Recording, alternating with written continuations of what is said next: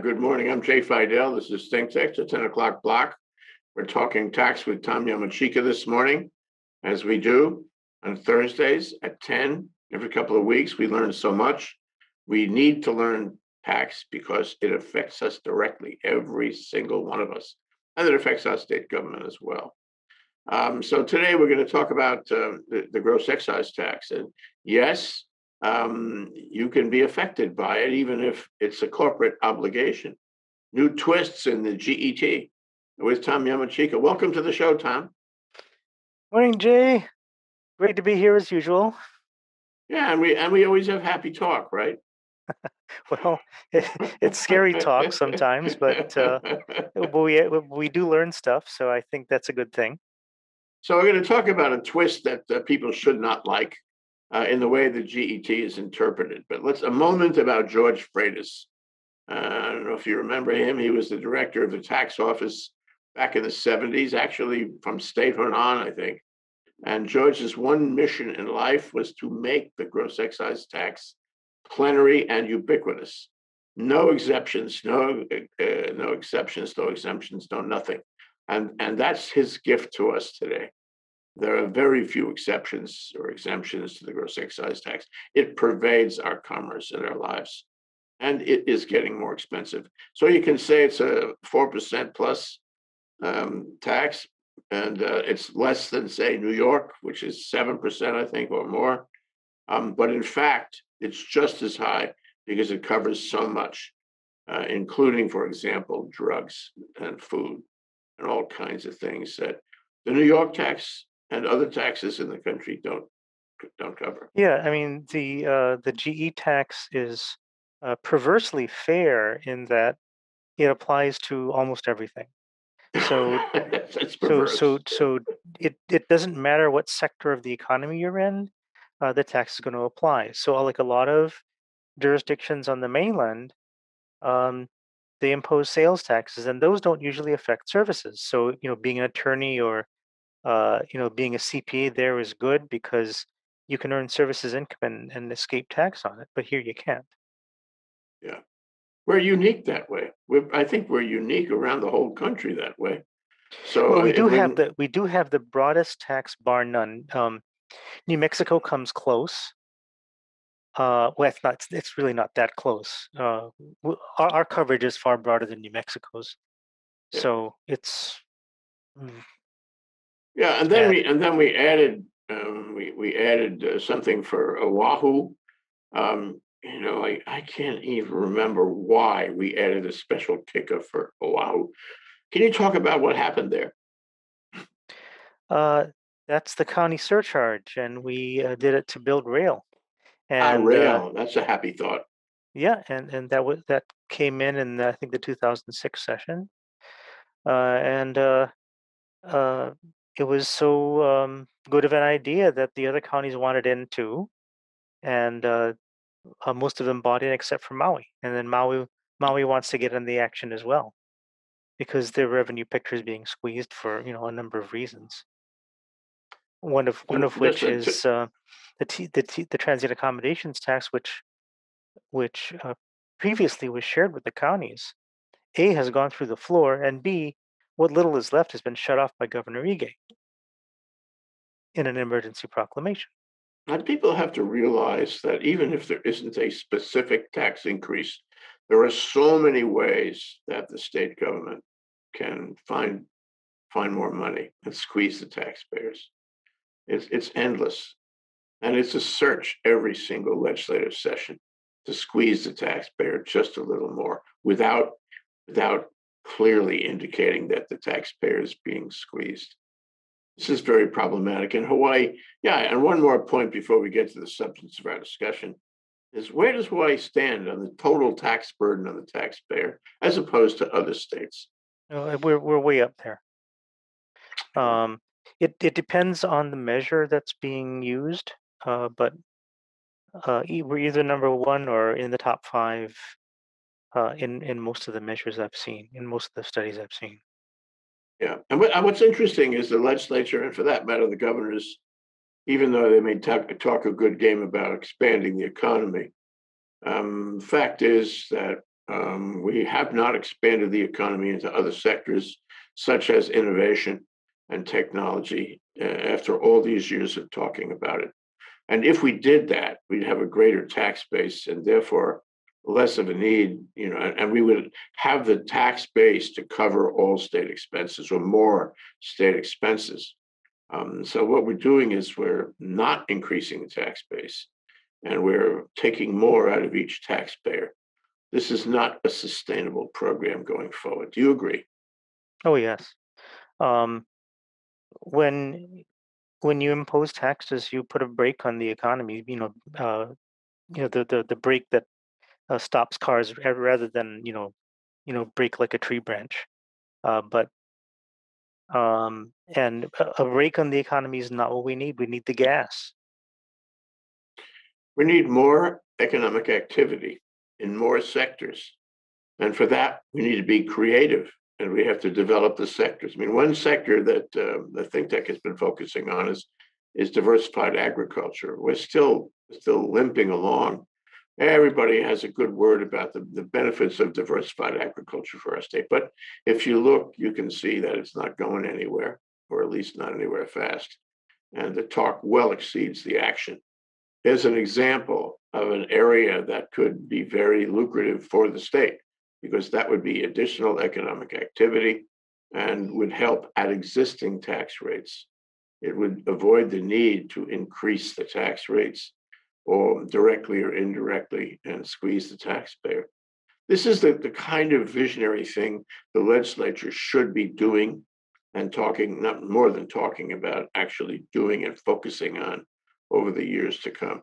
We're an island state. We can't shrink our industrial sector, our economic sectors. We have to expand them and become, in the process, more self-reliant. Should I stop now, Tom? Are you done with your soapbox today? Yeah, I had to tell you that. That's all. Okay. No, Well, I totally agree. let's talk about the gross excise tax because that's whether people realize it or not, it's regressive, and it has a proportionately greater effect on the lower end of the economic spectrum. So that if you're middle class or below, you're paying a proportionately higher amount of money on the gross excise tax than a rich person.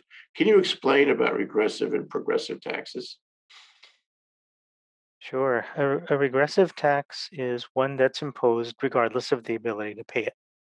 So, GET and sales taxes in other states are pretty much the classic examples of regressive taxes. The more the more your state's government depends on regressive taxes, uh, the more you are hitting the poor disproportionately.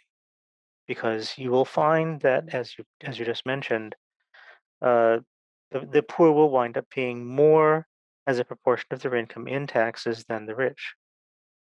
And as a policy matter, some people think that's not good.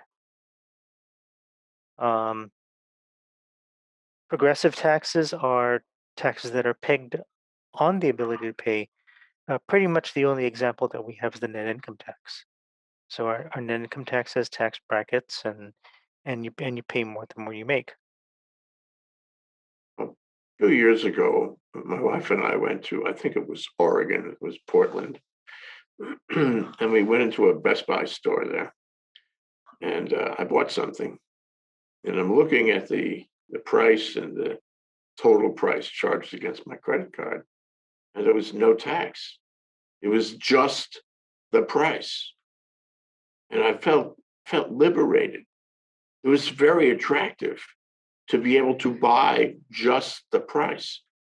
And I'm saying to myself, gee whiz, what it shows you is that we're all used to the gross excise tax, but it is clearly an economic burden on everyone.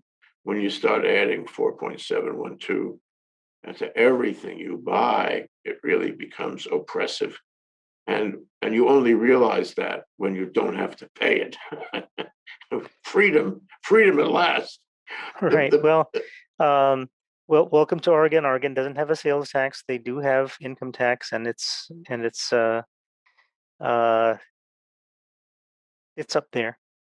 Yeah, okay, but I don't reside in Oregon, so I don't have to pay income tax there.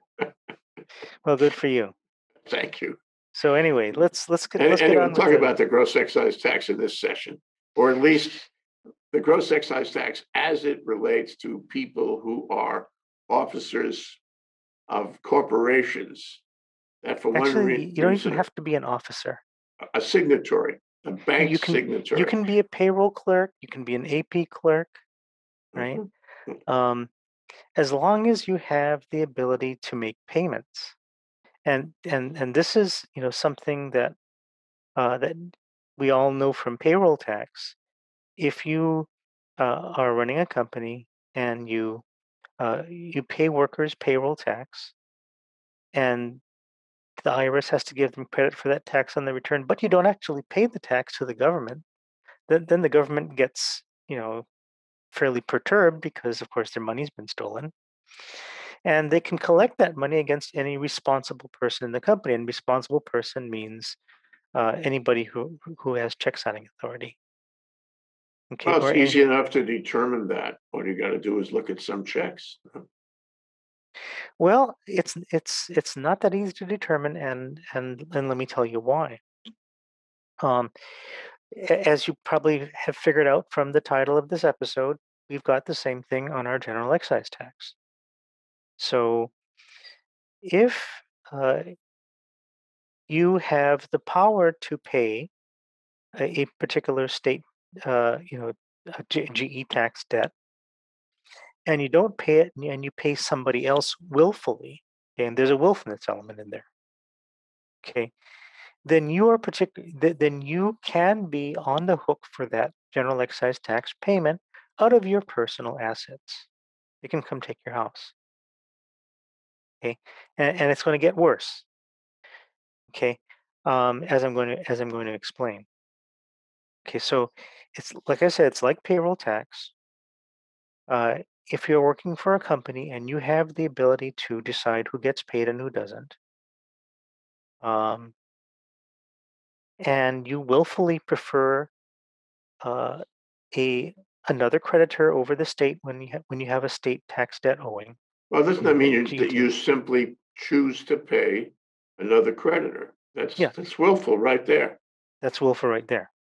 Yeah. Okay, um, but that's an element that has to be proved, and that's kind of one uh, thing that is kind of different between theory and practice, or what the law says and what the actual practice is.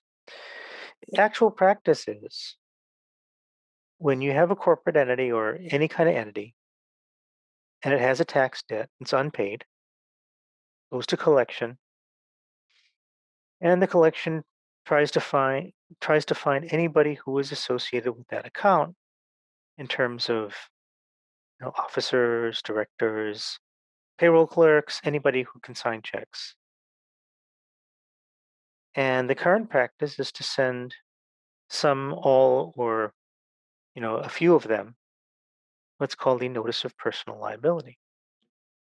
And what that means is, okay, this corporation owes $1 million in general excise tax. It's now your debt, and you have to pay it from your own personal assets. Well, what about all of the other officers and directors of the company? No, we're coming to you. We take your money first. If you have any money left, you can go after anybody else in the company you like for contribution. But we're taking your money first. So, and that's what the law of contribution says. Um, when there's a joint and several tax debt or any kind of debt, which is joint and several liability, the creditor can come after anybody, get Well, satisfied. let me ask this though. There's so many wrinkles here. Do they the test here is um, whether you willfully, intentionally failed to pay, or if you paid other creditors. Yeah, that's But that's my point. The department doesn't even ask that. They yeah, just they just well, they just go to whoever's on the officer director list and whoever is on the check signing list, and they go, you pay. So the corporation could have, I mean, this is really interesting. The corporation could have $1 million in the bank. It could have Usually it all doesn't. kind, usually it doesn't, but theoretically it could have $1 million in the bank. They don't care. They're going after you anyway. It's a great leverage point, isn't it? Oh yeah. If the corporation did in fact have $1 million in the bank, then uh, unless they owe like 20 million to everybody else, it then becomes a question of, well, can't they write a check to the state? And in some situations they can, some situations they can't. Like for example, if the corporation had declared bankruptcy, Mhm. then there are ordering rules and different uh, steps according to bankruptcy law to figure out who's going to get paid. Okay, well, to cut to the quick, you can get a letter in the mail, whether it's properly, it's the result of a proper analysis or not. And it'll say, Tom, your corporation owes gross excise tax, and we're we're including you. We're going to make you liable for that corporate tax. This would not apply. This would not apply to income tax. It would not apply to payroll tax. Just gross excise tax. Am I right? It would apply to payroll tax, um, but that is kind of a separate topic. But other taxes it would not apply to. No. Okay. Okay. So here you get this letter, and it says we have just converted your corporate gross excise tax to a personal obligation of Tom Yamachika. Okay. Right. And So now you have, you wake up one morning, get that letter, and now you have your options. yeah, What are your options? and the questions are what are your options? Right. Okay. Normal taxpayers, when they get a notice of assessment from the state, they can go to court, they can go to the board of review, they can appeal internally within the department, and they don't have to pay. For your first appeal, you don't have to pay the outstanding balance. Okay. Um, and this is so because the taxpayer has the right to appeal within 90 days of an assessment, within 30 days of an assessment, 30 days, not 90, 30. Uh, And that appeal is 90 to is the for tax federal. appeal court. Yeah, and you can go to tax So appeal if court, you you can go to the haven't board paid the review. tax ordinarily, you have 30 days to go to the tax appeal court and make your case. And the tax appeal court is a special court just for tax appeals. Where does the board of review sit in all of that? Can you file an appeal to the board of review, the tax board of review instead? Yes, yes. So it's one of two.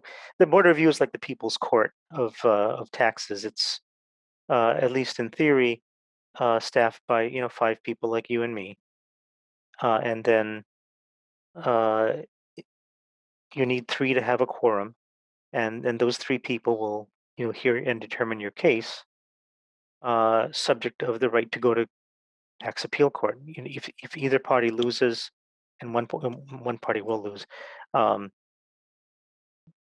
that party has the right to appeal further to tax appeal court. Okay, so it's a brand new appeal, a de novo, as it were, from the board of Yes. review. Now, don't you stand a good chance of winning at the board of review? After all, they're citizen officials, just like you and me, and they may be sympathetic to taxpayers, perhaps more than the tax appeal court. Huh? Actually, in practice, that's not the case. In practice, what you have is, when you have your board of review hearing, you have your tax assessor on one side, and they know the law cold. Okay, the person who normally represents the taxpayer usually uh, is a CPA who does mostly federal work, or an attorney who doesn't do much tax, and typically what happens is the assessor walks all over them. Okay. All right. putting that aside then, so what's the best choice if you get nailed with one of these letters one morning to find that you've been here's the assessed? problem. Yeah. The problem is that a normal taxpayer has the right to appeal within 30 days after assessment. You get one of these letters, and the tax department has been saying, well, that's not an assessment. So you have no right to appeal. The only thing you can do is pay off the tax and sue for a refund. You go to tax appeal court, you sue for a refund. But that presupposes that you have the ability to pay and can pay the entire tax debt of a company, which sometimes it happens. If you're just a regular payroll clerk, um, that's probably not going to happen. Well, and Especially everybody has if the a lot GE of. tax liabilities and in 7 or 8 figures. That's beyond the capability of most people. Let me go back one step though. So if the tax office has assessed the corporation, I guess the same rules would apply to what an LLC and all that. If the tax office is assessed, the corporation can um, file an appeal immediately. So if there is a basis for appeal, then the corporation should certainly make that appeal within that 30-day period, because that avoids, well, tell me how that works. Does that avoid the possibility of, if you win, that avoids the possibility that the Well, clerk let me will tell have you to the pay it? practicalities of it. Yeah. The practicalities of it are most corporations in that situation are belly up. Okay, they have no money, so they can't pay anything. They can't pay lawyers, uh, to go to court and fight this. They're just kind of getting out of Dodge or trying to. They're you know uh, they owe jillions of other creditors in addition to into the tax office, which is probably why they got into that problem in the first place. And there isn't enough money to go around, and the corporation decided, hey, let's keep the lights on, or let's keep the phone service so we at least can try to make more money. What's the tax office going to do to us? Well, this is what's going to happen. Mm. So what about going bankrupt? If the corporation goes bankrupt, does that slow this process down and make it less likely the clerk is going to get nailed? Um, it's going to take away the debt of the corporation, but uh, personal liability is a separate independent debt. So the clerk is still on the hook. The clerk's still on the hook. Okay, so what you've described a pretty awful picture. The corporation, which is an employer essentially of the clerk, and the clerk is just a clerk. He's not necessarily an officer, director, stockholder of the corporation. He gets nailed. He doesn't have the money, almost by definition. The corporation, as you say, doesn't have the money either. So now, what does the clerk do? Well, most clerks in that situation wouldn't be able to do anything. The department would then, go and clean their bank account, um, take whatever assets they have, put a lien on their house. Um, and if the clerk's saying, well, I really wasn't responsible for this. This is just what I was ordered to do. I didn't have a choice in the matter. Well, you got to prove it. Well, suppose he can prove it. Suppose he can show, look, they gave me instructions to pay these certain other creditors. Well, you have no place to say that. You see, because if they're saying um, you don't have appeal rights unless you prepay the tax, you don't have appeal rights. So we're going to go in and drain your bank account. Period. Well, And you have nothing to say in about it. practical day to day, I mean, aren't they going to talk to him? Aren't they going to satisfy themselves that this is fair? Or am I dreaming? I think you're dreaming. Thank you. Okay, so there's a policy point on this, and my understanding is that the tax office has taken a position to interpret the statute in a way that isn't necessarily fair. Can you talk about that? Yeah, I mean, I think, when somebody, a government agency, turns you from being you know, a person with good credit standing to one that owes like a, a bajillion dollars, um, I think that a person who is affected by that should at least have some due process rights. So you have to be able to at least establish to somebody or something that, oh, I was just a payroll clerk, I was just following orders, somebody else made the decision. Or um, that, hey, the corporation never had the money in the first place. We couldn't have, we couldn't have paid the audit assessment once it came down. Yeah.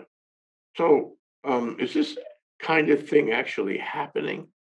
I mean, is this a real problem where, in real cases, this kind of thing is happening, and the clerk does get nailed, and I guess he has to, divest himself or file bankruptcy, and his life is changed. Well, I mean, this topic is based on a real case where the tax foundation, which I'm the president of, filed an amicus curiae brief in a case that involved this. The case was settled, so we don't really know how it came out, but it does kind of present the danger. And the state did in fact move to dismiss on the ground that, well, tax appeal court, you have no subject matter jurisdiction. Mm. So, a more fair result would be to offer the clerk the same remedies that the corporation would have had at the moment of the initial assessment. In other words, he could have, he should be entitled to file a notice of appeal with the Board of Review of the Tax Appeal Court Yeah, the without same the having to same pay rights the that tax. apply to the original taxpayer. Okay, and the decision to say no to him, that he cannot do that, that he must pay in full before he can file, get into court and file a claim for refund of what he paid. That's an administrative decision made by the tax office rather than by the legislature. Right, by the tax office and the attorney generals, So how do you fix this? either by a victory in court or by putting clarifying language in the statute. All right, a change in the statute to make it fair. Yeah, to And make I it guess fair. the victory in court one really hangs me up. How do you have a victory in court if you can't go to court? Good question. I mean, uh, there are extraordinary means to get into court if you think the court's not being fair. Uh, but those are kind of complicated and tough to navigate, Expensive. and they are expensive. Yeah, Yeah, for a guy who has no money, this is a real problem. right. Well, put this in the context of COVID.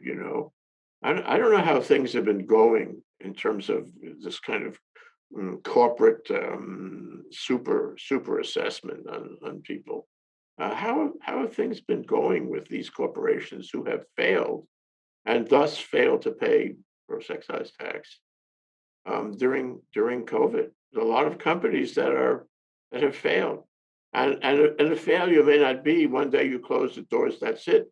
A failure may be a slow roll where the owners and managers tried to keep the thing going, you know, and in the process they had to make choices about what bills they would pay.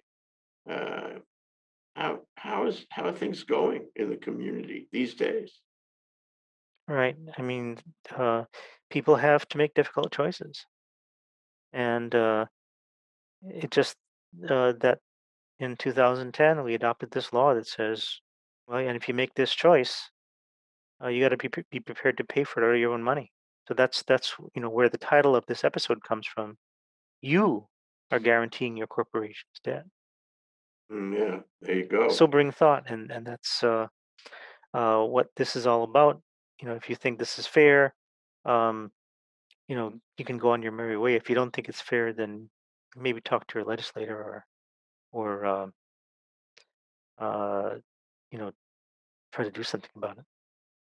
Well, in a corporation of an appropriate size, I guess the managers would not, just to be fair to their employees, their clerks, so to speak, they would sign the checks. They would not allow the clerk to be exposed this way. And if you were a clerk, you might say to your manager or your, you know, officer, director person in a small company, look, would you mind signing these? I'll prepare them, but you sign them. I'm not going to sign them. It's much too much exposure for me. What about that kind of advice? Oh, maybe. I mean, um, it's going to be some negotiation between the managers and the people doing the work. But you need to understand, and a lot of people don't, that this guarantee of liability is part of the deal, whether you like it or not. Yeah. What are you going to do if you're the clerk and the manager tells you to sign a check? It's hard to say, no, I'm not going to do that because I don't believe in you. I don't believe you're going to cover me. Yeah, yeah, What, it's what, it's it's a very very quick way to be shown the exit. yeah. Well, what's interesting though is last question, and we're out of here. What about a manager who doesn't sign checks? What about a director or owner, who runs the company but doesn't sign checks? Could we have the odd result where this personal assessment can be made against the clerk, but not the people running the company? Could that happen here? No, of course it could. I mean, the department can assess anybody it wants. Anybody can grab. Uh, some of the owners may be on the mainland or somewhere outside the country, and tough to acquire jurisdiction over them. So you take what you can find and you whack them, and then it's their problem to get their former bosses to contribute. Well, I suppose they would have a claim against their former bosses, wouldn't they? Yeah, they would. Yeah. And so the question is that something you allow? Um, are you going to let the uh, temporary inconvenience of the clerk go because and then endanger the rest of the state because you can't get your tax revenue? Well, on top of everything, we have to be fair and Yep. ethical and moral and decent. And that's really the test here. Well, Yep. thank you for this discussion, Tom.